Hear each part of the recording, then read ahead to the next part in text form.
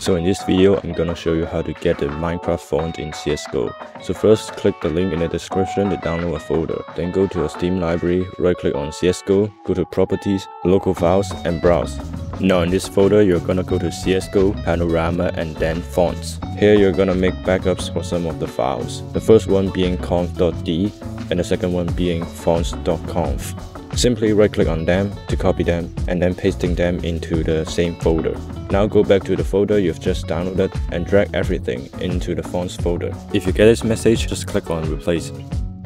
After that, open the minecraftia.ttf and click on install. Now it's pretty much done, and just launch your CSGO and have fun with the new fonts.